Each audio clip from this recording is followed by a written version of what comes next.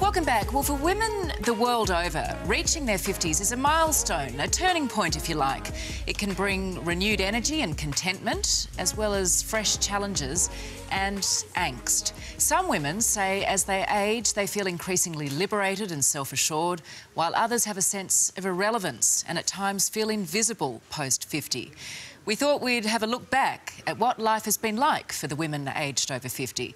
It's been eventful. Here's a taste. Well, let's face it, bars I think were originally intended for men to drink at. How do you feel about women being allowed into this bar? I don't like it. The 1960s and 1970s, a time of change, challenges to the status quo and the rise of women's liberation. Society would change forever. The girls of the Women's Liberation Group are organising themselves. What you're seeing is a revolution in the making. Well, it seems to me that what you're really saying is that you men are superior in every way to all women. Pretty well. That's putting it very simplistically, but basically, yeah. As the movement gathered momentum, their voices demanded to be heard. The government has neglected women. I shan't pretend to you that any government can achieve immediately for Australian women the revolution required to allow them to develop fully as individuals. Women's Electoral Lobby and the Women's Liberation Group have made government and people and women themselves aware of their problems and become sensitive to a whole wide range of issues affecting women. Much was achieved. Equal pay legislation, free contraception, legalised abortion and maternity leave. These women went on to have more independence than their mothers ever dreamt of back in the 1940s and 50s. They were a new generation, one that managed families and careers. But it wasn't the same for everyone. Some missed the chance for education or career, and now this generation is aged 55 plus, facing a whole new set of challenges. Well, joining me this morning for today's agenda is author, novelist, broadcaster and columnist, and mother and grandmother, I might add, Jane Caro. Jane, good morning to you. Morning. Congratulations on this new book, Accidental Feminists. You set out to highlight exactly what women now aged in their 50s, 60s and 70s have achieved. When you look back at that vision, it's important to recognise how much they achieved in a short space of time. Really incredible. They're a revolutionary generation. They're the first generation of women in the history of the world to have mostly earned their own money for most of their lives. But they didn't set out to change the world. That wasn't their intention. They thought their lives were going to be like every generation of women before them.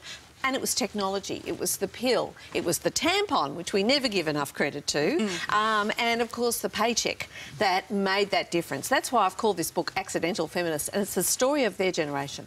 That being said, though, where are they at now? What is your observation, having spoken to so many women in writing this book?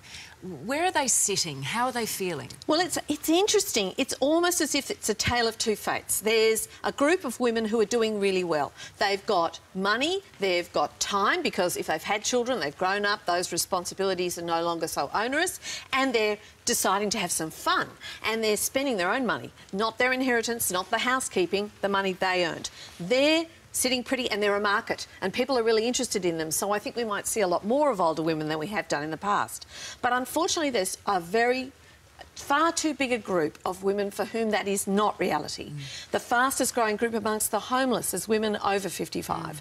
So we have a generation of women who have tried to do everything they were asked to do. They've tried to do the caring as they were always expected to, but also were expected to go out to work and earn some money. But the caring responsibilities interrupted the ability to make money, often employed part-time, often in low-skilled jobs. They have not accumulated superannuation. If their marriage split up, they often did very badly financially out of it, and they find themselves in their 50s, fired from the jobs they do have, unable to get new jobs because of ageism, and suddenly they're worried about keeping a roof over their head. This is no reward for a lifetime of hard work and taking all the caring responsibilities on their shoulders. We have to start changing things radically to stop this continuing to happen. Well, I want to ask you how we go about that, because you'd be familiar with the term sandwich generation. Yes. These are the women who are still caring for older children, they're caring for ageing parents, they're running a household, they're holding down a job, they feel invisible, they feel forgotten.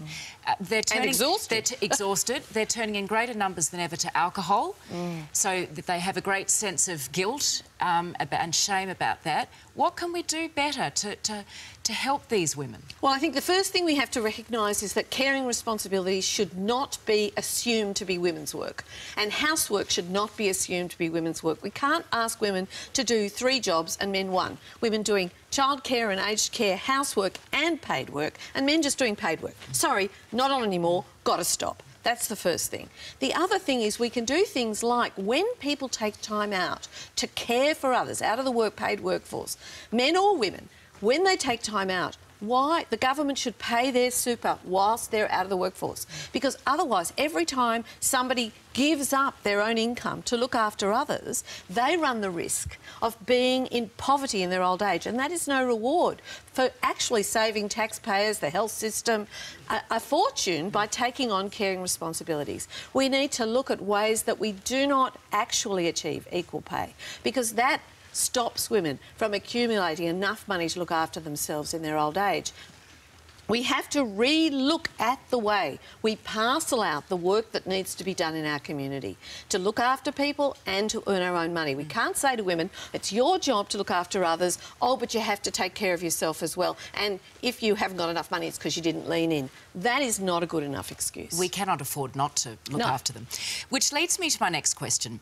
When today's young women shy away from being labelled a feminist, they say the whole notion of it just doesn't relate to them and their experiences. Some go so far as to say it's a dirty word. What's your response to that?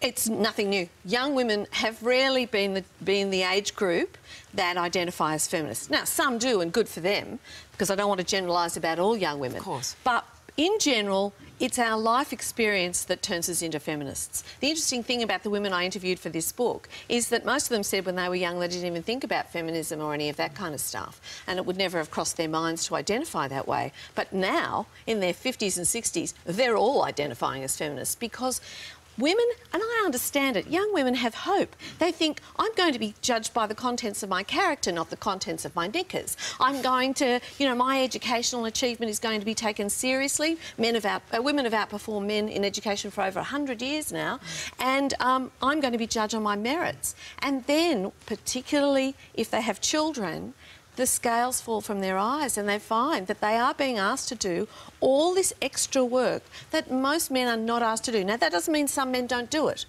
Some wonderful men do. But they're not asked to, they're not expected to. You know, if you're you're in the paid workforce and you're looking after a house and children and people come round and your house looks like a bomb's gone off in it, they don't think to themselves, oh, Fred's a terrible housekeeper. It's still our responsibility, and that starts to weigh on women. And so I understand young women thinking, it's changed, this is the past. Tragically, the statistics I quote in this book say, no, we still have a long way to go, and every single older woman who is now facing the prospect of living out of her car is an absolute clarion call that feminism is still necessary. Absolutely. This is a really... I've always been a huge admirer of your writing, but this is, I think, a book that everyone should read, men and women. Thank you so much. I could talk all day, but we're out of time, Jane Caro. Thank you so much for being here. Over to you, Deb. Plenty there to think about. I'm grabbing that book off you, don't you worry about that. Good on you. Thank you, ladies.